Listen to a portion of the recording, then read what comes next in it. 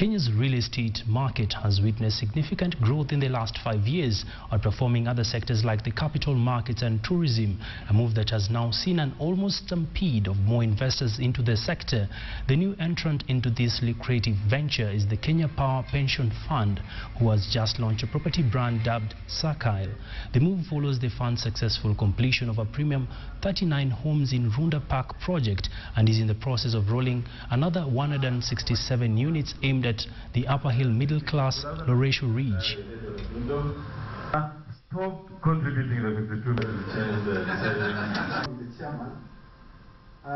Our fund value today is 17.9 billion.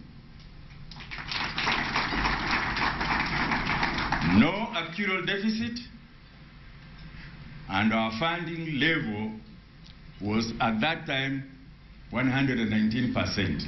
Allow me to first and foremost applaud the important role that the retirement benefit sector has played. From being an active player in the capital markets, the pension funds have, through the investment in equity market and government security, greatly contributed to the socio-economic development of the country. By focusing on the retired employees who are otherwise elderly, pension funds act as a key pillar of the social security.